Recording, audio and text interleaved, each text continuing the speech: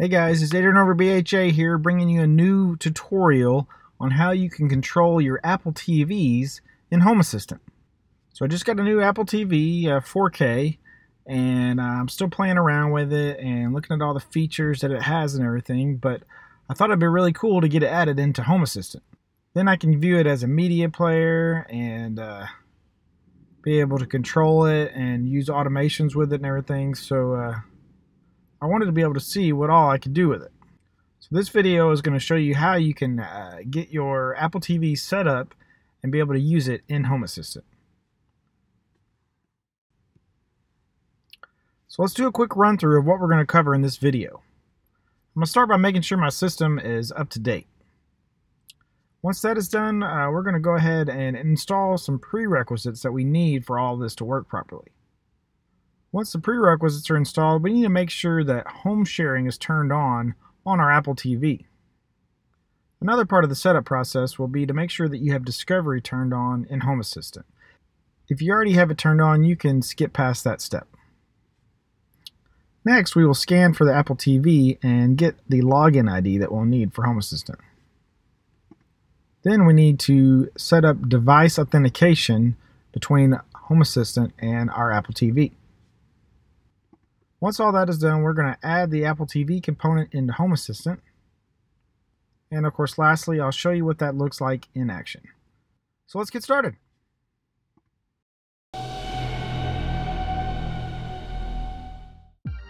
So as always, I like to make sure my system is up to date. So I'm going to do a sudo apt-get update and a sudo apt-get upgrade.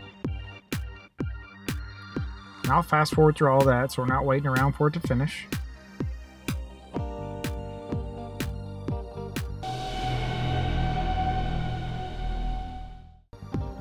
Now we need to install some prerequisites that are needed in order for this Apple TV to communicate properly with Home Assistant. Alright, so we're going to do a sudo apt-get install build-essential libssl-dev libffi-dev and python-dev. And I'll put all that in the description so you can just copy and paste it. As you can see, I've already got them installed, so the install went pretty quick.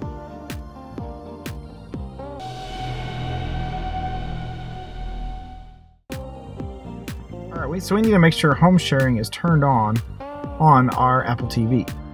So we do that by going into settings, and then to accounts, which is that second line from the top. And then you're going to scroll down, and there should be an option for home sharing. And of course I already have mine turned on, but if you didn't, you could click on it and turn on home sharing.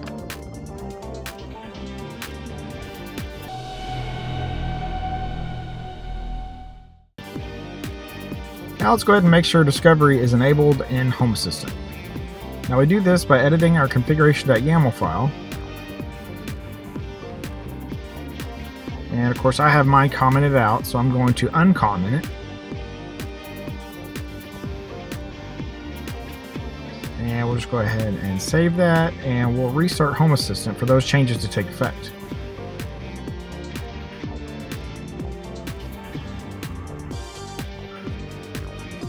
Give that a second to come back up.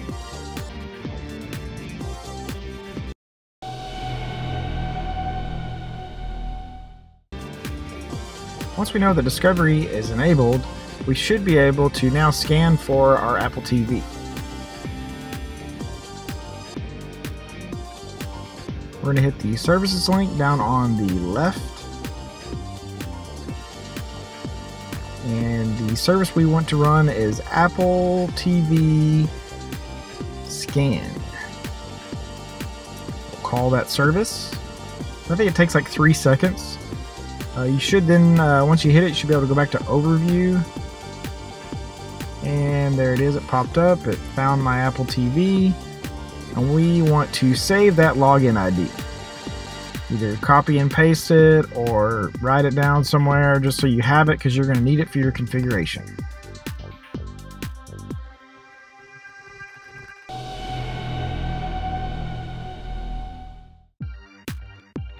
Alright, so we also want to set up device authentication. Now we do this kind of the same way as we did the Apple TV scan. We're going to go back to the services link, we're going to do a Apple TV authenticate. And in the entity line, we want to put in the entity of our Apple TV. So mine is called media_player.livingroom2. Not sure where it came up with that name, but that's what it gave it. I'm going to go ahead and hit call service. And so now there should be a code that'll pop up on the Apple TV. You can see it down there in the corner. There's the code, so I'm going to type that in the PIN code here and hit confirm.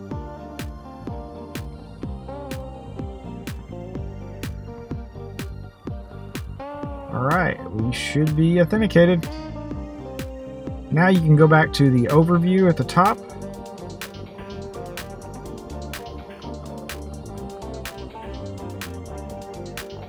And authentication succeeded.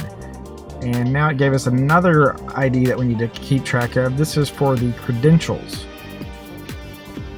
So go ahead and kind of copy and paste that, save that somewhere as well.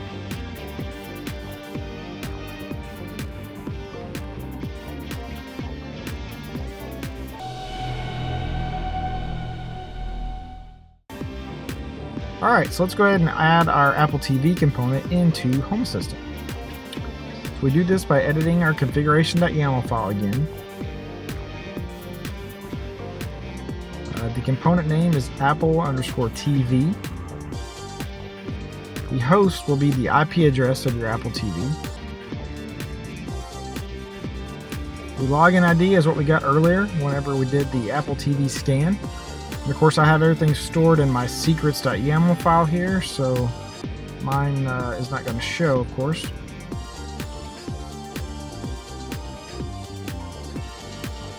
The same thing for the device authentication. We have credentials. That is the second ID that we copied, so we're going to do that as well here. So as I also have that stored in the secrets.yaml file. Start_off. Now this one is a little tricky. I'm setting it to true. Basically what that means is if I restart Home Assistant, by default it's going to consider my Apple TV to be turned off. There have been some known issues with Apple TV as far as automatically turning the TV on using HDMI CEC whenever you reboot Home Assistant. And since I'm not at home and sometimes I even reboot Home Assistant, I don't want my Apple TV turning the TV on in the house. I can still use automations and everything else to be able to turn the Apple TV on and off in Home Assistant. Let's go ahead and save that. And of course we're going to restart Home Assistant for the new changes to take effect.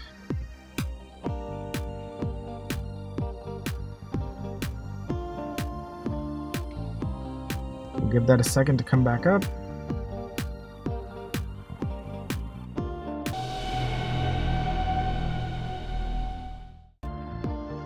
Alright, so let's take a look at that. Alright, so here we are in the web front end, and as you can see we have a new media player. It is labeled Apple TV. Of course, like I said, it currently shows off because we just rebooted Home Assistant. It works pretty much just like any other media player in Home Assistant. So just another way that we can control things for Home Assistant and be able to send commands to our Apple TV. That is the end of this video, guys. Let's go ahead and do a quick run through of everything we covered in this video. So again, we started off by making sure our system was up to date. Once that was done, we installed some prerequisites that were needed for all this to work properly. Then I showed you how to turn on home sharing on your Apple TV. Once that was done, we needed to make sure that Discovery was enabled in Home Assistant. Then we scanned for our Apple TV and got that login ID. Once that was done, we set up device authentication and got the credentials ID that we needed for Home Assistant.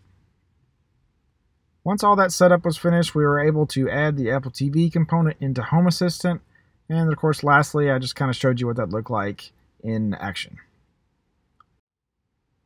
Alright guys, like I said, that was the end of the video. If you liked the video, please subscribe to my channel. If you have any questions or comments, hit me up in the comments below. And as always, if there are any videos out there that you'd like to see that I don't already have out there, let me know in the comments as well, and I'll see if I can't get something put together for you guys. Otherwise, see you guys around.